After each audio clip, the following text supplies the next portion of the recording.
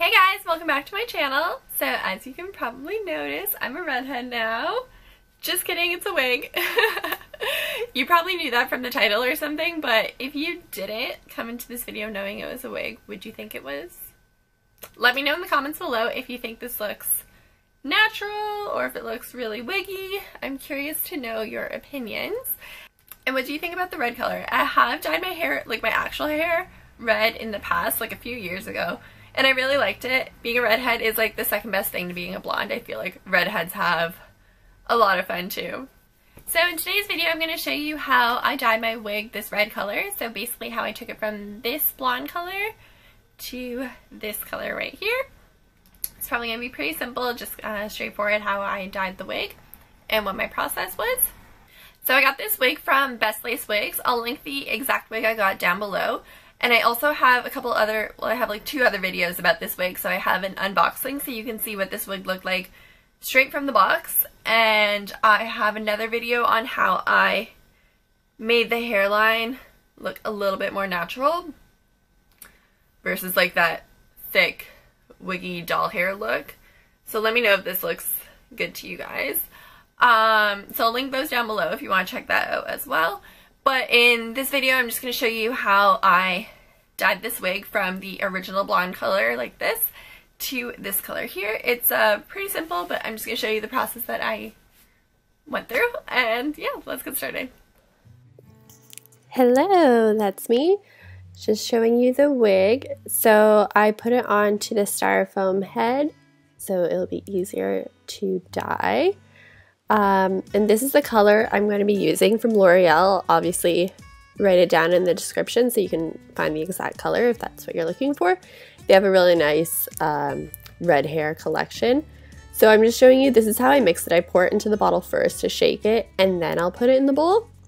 And life hack, okay, so this is a stool from IKEA, and I found out that the hole on the bottom of the styrofoam head would fit onto the stool. So yeah, if you can find something like that to put your head on, like your styrofoam head on, it makes it so much easier because then it doesn't move around and you can really get at it. Okay, so the way I start is I work section by section from the bottom. So I just take a small section like that, and then I'll start working in the hair dye. And make sure to get the bottoms and underneath.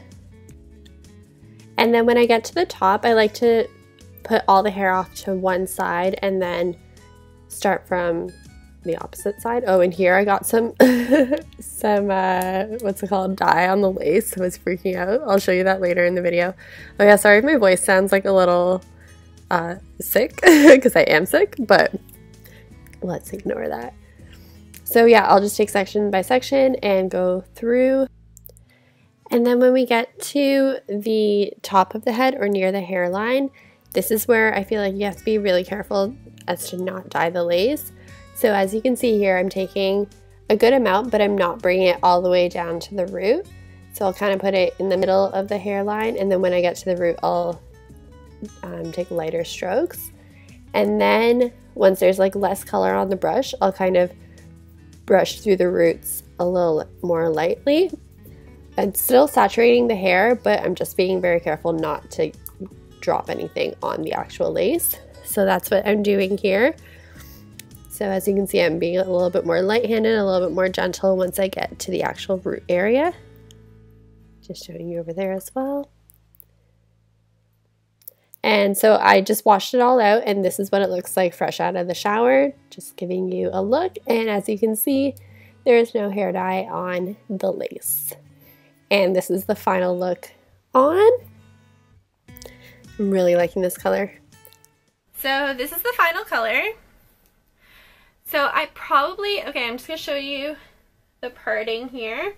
So you can see the blonde roots, and you kind of see it here as well. I probably could have pulled the red down a little bit lower, but honestly, I think it's fine. This bright spot is just because of where the highlights are placed. There's like literally, I should take off the wig and show you, there's literally polka dots. Don't mind my hair. But I just wanted to show you what the inside looked like. So here, let me just kind of flip it around. So this is all dyed red. You can see the splotches. This is the back of the head. Oh, and I guess I did get some on the front too. There's a little spot there, but oh well. I was mainly concerned about there's some spots like by the actual hairline. I really didn't want that. So overall it turned out pretty good. And then I think you can kind of see there the polka dots that I was talking about in the lace. And I don't know how they made it, but in every one of those polka dots, that's where the highlight color comes through. So I'm not really too sure if that's like how they plan it or how the actual process of making the wig goes, but all those polka dots are like the highlighted pieces. So you can kind of see, actually I don't know if you can really pick it up on the camera, but like those brighter pieces, those are all like the highlight pieces, because this wig has about maybe 3 different colors in it. And then if you look at the parting, I thought that was one of the polka dots, but it's not. What that is the actual band right here.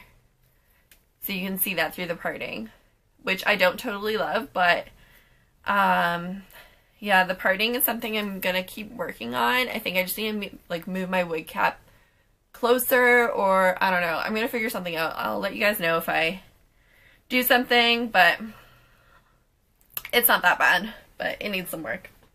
But yeah, I just wanted to show you guys that. Yeah, so it gives it like this little bright spot here, and then my wig cap is back here. So don't mind the actual like parting. I'm just trying to show you the blonde rooting. But I'm happy with the way it turned out because I was just really nervous about dyeing the actual lace red. I really didn't want to have to go through that and like go through the process of removing the color and all that stuff. So that's why I, you know, left that room there with the blonde rooting. Because in the back, where I didn't really care so much about the rooting or anything like that, because you don't see it, because I'm not going to part my hair all the way down. But if I did part my hair all the way down, like in the back, you would see that the lace is dyed red, and it looks weird, right? I mean, in the back it looks fine, because it makes your hair like, I don't know, you don't really see it, but if I had like a red parting here, that would look really weird, and it would just be a hassle to deal with, so I'm really glad that I didn't have to deal with that. I've seen videos where you can just use hair color remover on the lace and that will get it out, but it just seemed like so much hassle, so I'm glad I didn't have to go through that. So yeah, tip for you, just be very careful around the roots if you're dyeing your wig, especially like a darker color. So yeah, overall I am very pleased with how it turned out. If you guys have any questions about dyeing wigs or anything like that that you want to ask me, just leave them in the comments below and I'll be happy to answer your questions. And if you found this video helpful, please give it a like and subscribe. I'm trying to make more videos, so it'd be awesome if you guys could stick around. And until next time, I'll see you guys later. Bye!